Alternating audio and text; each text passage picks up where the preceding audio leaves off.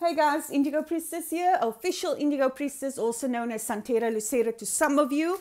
That name will soon be disappearing completely. I'm just trying to, if you still remember me as that name, yeah, welcome back.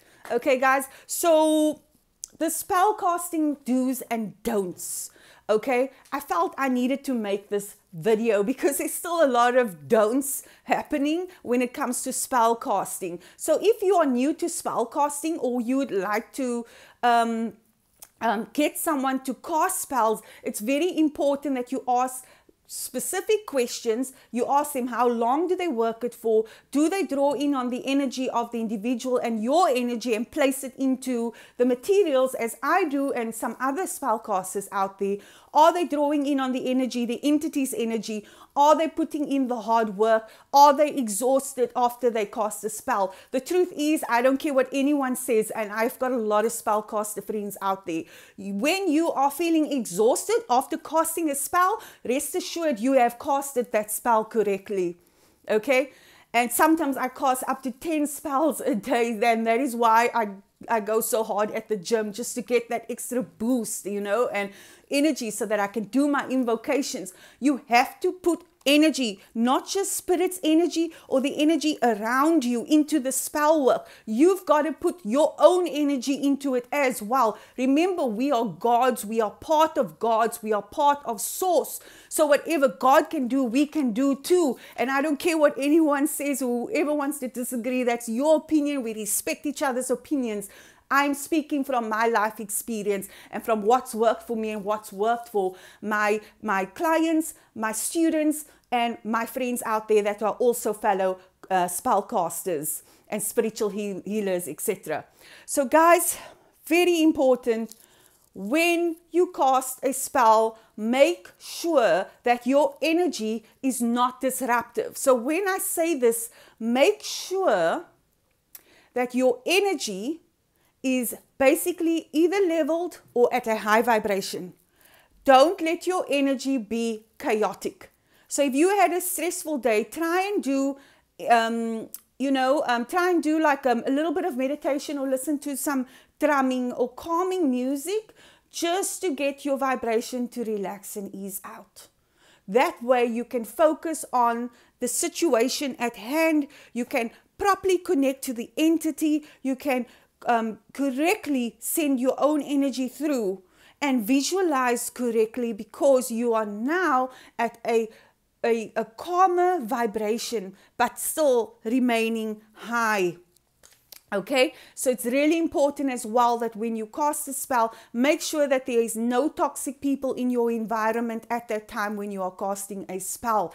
That is the other don'ts as well. So you do not want toxic people in your environment. Also, my apologies for the cough. Keep your altar space clear. If it's not spells or not offerings to the entity, do not put anything else on it, like a bowl of chips or something, or a cool drink. That space needs to stay clean, and it needs to be only used for spirituality and for the entities that you are working with and have a relationship with, and for the spells that you are casting. Okay, so very important, keep your space clear. Don't work in a home where there's negativity in, or clear your home, your space, before you have to help other people out there. Make sure that you are mentally stable. And I will say this again, make sure that you are mentally stable. And there are no forms of imbalances within your brain when you are casting a spell. Remember, science and spirituality is linked. If you feel any form of illnesses, whether it's mental illnesses or physical illnesses, heal yourself first. And then go ahead and work with someone else's energy so you can heal them. So when you come before your altar space to cast a spell, make sure that you are feeling one with the universe, that you are calm.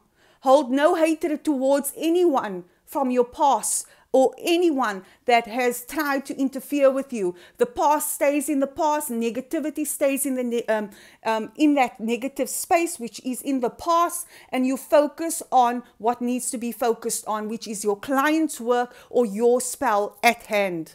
So guys, this is just a short video on how to cast spells and how to successfully cast spells. And sometimes specific spells you'll feel energetically needs to be worked longer.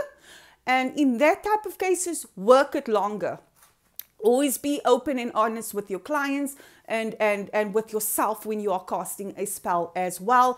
Always be caring and willing to speak to your clients, even if it's over messages. That is very important, to reply to each and every one of your clients and not be late for your reply. And if it's you may be a little bit late, and just make sure you treat them all with respect and you reply to everyone and see them not just as clients but also as your fellow brothers and sisters who you are determined to help and to heal. Guys, if you need any forms of spells, my information is in the description box. Stay tuned for more content. Like, subscribe, follow. I'm on Instagram. I am on TikTok. I have my own website, and you can also contact me through my email. Like, subscribe, and bye for now. Stay tuned. Love you all. Ciao, ciao.